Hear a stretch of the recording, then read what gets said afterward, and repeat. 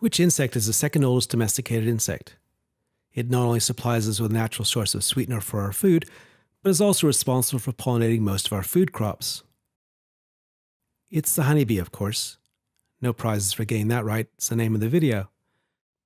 In this video, we're going to take a head-to-tail look at some of the anatomical features which enable the hardworking honeybee to perform those tasks.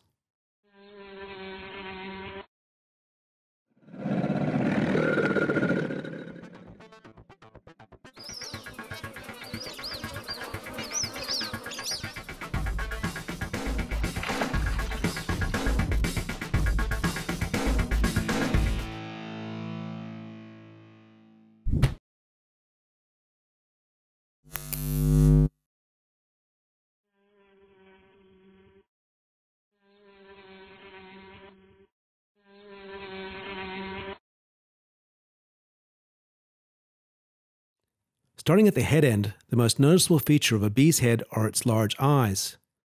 The bee uses its eyes to find flowers, and to do this particularly well, bee eyes are adapted to see in the ultraviolet spectrum. Some flowers have ultraviolet patterns to make them particularly visible to bees so bees can find them easily. The flowers benefit by getting pollinated, and in exchange the bees get nectar and pollen.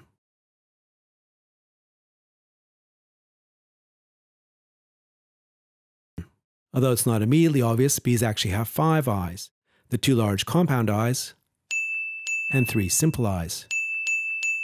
In addition to eyes, bees also have a pair of antennae, which allow them to feel their way around in the dark. They can also use them to pick up chemical messages sent by the other bees.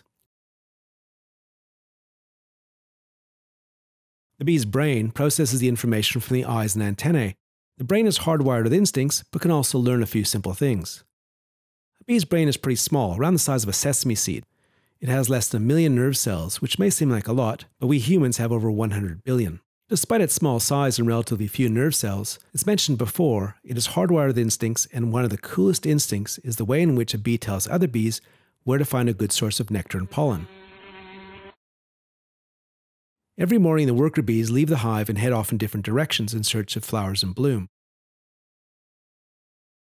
If a bee finds a good patch of flowers, it would be ideal if we could let the other bees know, so they could also harvest nectar and pollen while those flowers are still in bloom. The way that bees tell each other where the flowers are is pretty amazing. Not only can a bee's eyes see in ultraviolet, but they can also see the polarization patterns of the sun's rays as they pass through the atmosphere, which means that they can automatically detect the direction of the sun even on a cloudy day. Let's say that in our example, the flowers are at a 45-degree angle from the sun's position. When the bee returns to the hive, the bee then does a little dance, known as the waggle dance. The waggle dance involves the bee doing a figure 8, wiggling her abdomen as she travels along the straight part of the figure 8, before turning around and doing it again. The angle at which she does the wiggly part of the dance lets the other bees know the direction in which to fly in order to find the patch of flowers, with the top of the honeycomb representing the direction of the sun. So in this particular example, as the flowers are at a 45-degree angle from the direction of the sun, the waggling will go at 45 degrees from the direction to the top of the honeycomb.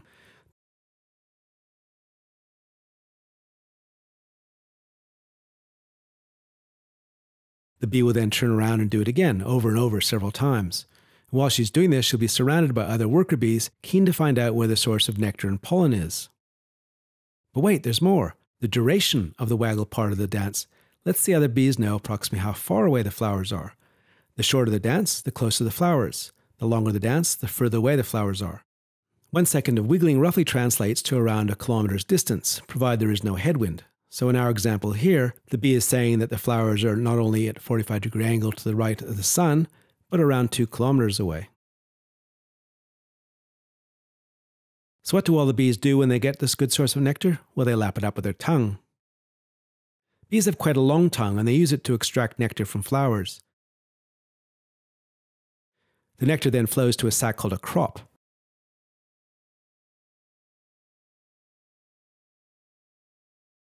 The crop is also known as the honey stomach, because bees use it to carry nectar back to the hive where they turn it into honey. Of course, bees wouldn't be able to get to and from the flowers to collect the nectar without wings. Bees beat their wings at 230 times per second.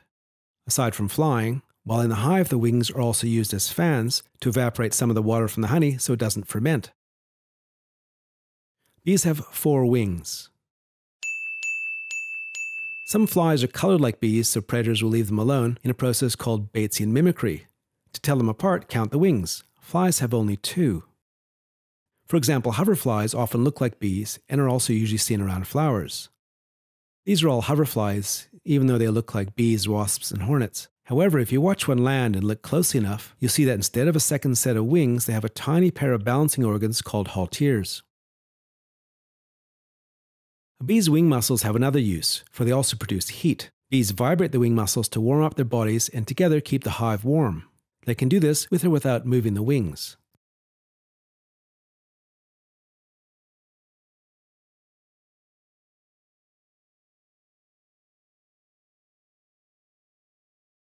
All this flying, fanning, and heat production requires a lot of oxygen. Unlike us mammals, bees do not breathe through their mouth, but instead breathe through holes down the sides of their body called spiracles. The spiracles enter into tubes which take air to the organs. Although I've only shown one here, there are quite a few of them all the way down the side of the body. Moving further back along the body, we'll now look at the bee's abdomen. Bees have wax glands on the belly between the segments of the abdomen. If we pick a joint between segments and zoom in for a closer look, the wax oozes out of the grooves between segments.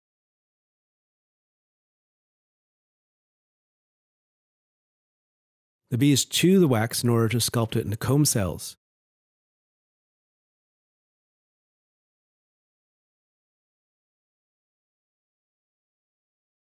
I should point out that, unlike this diagrammatic view, real beeswax is clear and colorless when a bee first makes it. It only later gets stained from pollen and other materials.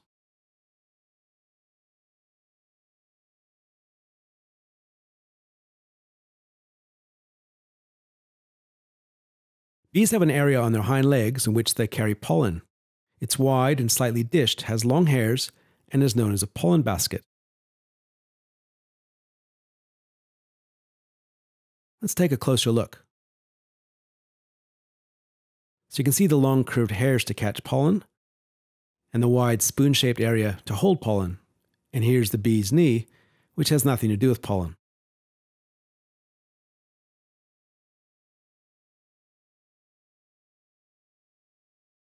Some of the pollen gets brushed off when the bee visits the next flower, fertilizing it, but most of it gets taken back to the hive to make a high-protein food for the bee larvae.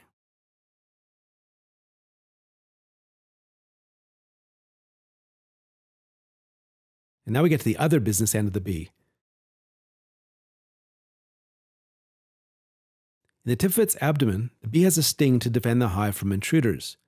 It is an adapted egg-laying organ, so workers and queens have them, but not drones, because drones are male.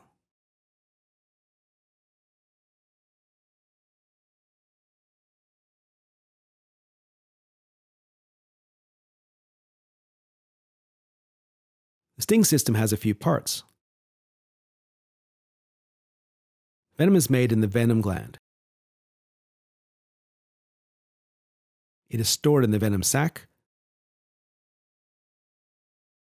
and the venom bulb pumps the venom through the sting.